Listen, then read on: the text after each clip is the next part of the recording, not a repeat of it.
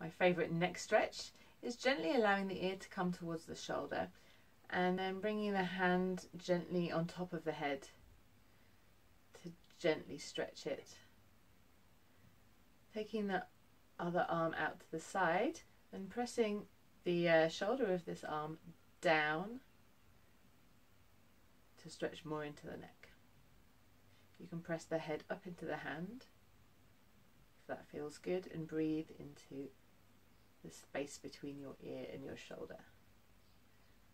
Take this one really easy as the muscles in your neck are very small, so be very mindful.